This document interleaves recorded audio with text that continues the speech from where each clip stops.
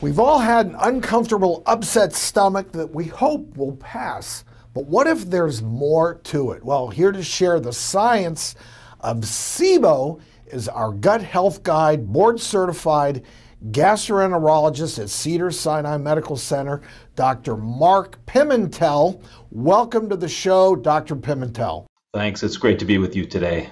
All right, so this is something new for me. I'm going to learn along with the rest of our audience here. So Dr. Pimentel, what is SIBO and how is it connected to IBS, which you also happen to be an expert on the topic? Yeah, well, SIBO is an acronym and it stands for small intestinal bacterial overgrowth. And basically what that means is your small intestine, which is the longest length in the middle of your gut where all the food is absorbed, shouldn't contain that much bacteria. But in SIBO, the bacterial levels have gone way up. As a result, they start eating your food and producing symptoms. We know now that there's this connection between SIBO and irritable bowel syndrome.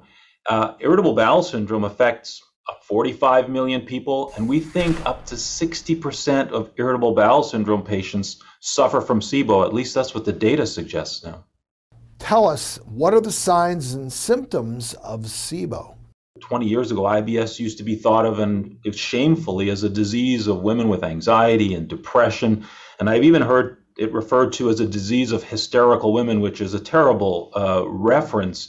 But things have changed dramatically now. But the symptoms are, you wake up in the morning, your abdomen is relatively flat, you start eating food, feeding the bacteria, and then you start to get bloating and distension, and physically you will see your abdomen protrude.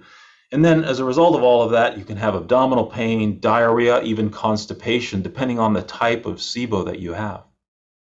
All of us experience those signs and symptoms from time to time. How do you know that more is going on just than the normal amount of bloating and gas, etc.? Are there tests and specific treatments are available for SIBO? The best way to do it is a breath test. Super simple, can even be done in your own home, and you just inflate these bags over a period of 2 hours after drinking a sugar. But it's really important to figure out which gas you have. What does that mean? The bacteria produce gases after eating food, and they can produce hydrogen, methane, or hydrogen sulfide, all of which humans don't generally produce. And so if you can measure all three gases, you can determine what type you have and then the treatment. But speaking about treatment, the primary therapy to get you started once you've had a positive test is antibiotics. You want to get the bacterial levels down, and then you want to keep them down, and that's sometimes where diet comes in after the initial treatment. What changes can our viewers make to their diets now, today, to ward off these SIBO symptoms? And we sort of call it low fermentation diet or low fermentation eating. You want to eat foods that humans digest. So things like fiber, things like legumes, things like non-absorbed sugars, which are the composition of many sweeteners that you use in your coffee, and even now in a lot of sodas they use these. They have 0 calories for you, but they're sugar for bacteria, and the bacteria ferment it a lot. And that's when you get all these tremendous symptoms. So you have to be careful with your diet. But the other thing that people tend to self-medicate with is prebiotics and probiotics. And those can be really helpful for some digestive conditions. But for SIBO, you already have too much bacteria. Adding more bacteria or fueling more bacteria, as with a prebiotic, usually I find that patients can get worse. And so you have to be a little more careful if you're using probiotics in this condition. Well, you're coming up with this whole new SIBO versus IBS versus things going on in the lower intestines and the colon.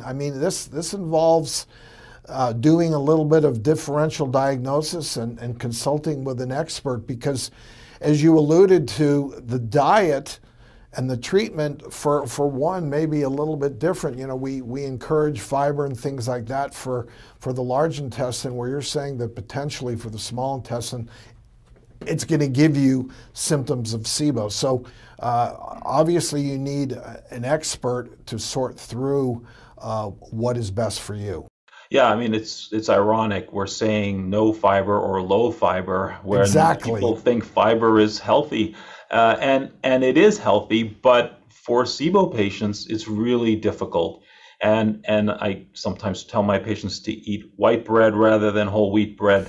But here's the thing: Yep. a very nice French baguette, a very nice Italian loaf. Those are white breads. You don't have to, get the basic white bread. You can go gourmet. Yeah, you're right. There are better choices. Listen, Doc, thank you so much. Dr. Mark Pimentel, you heard it here. We have to learn more about SIBO.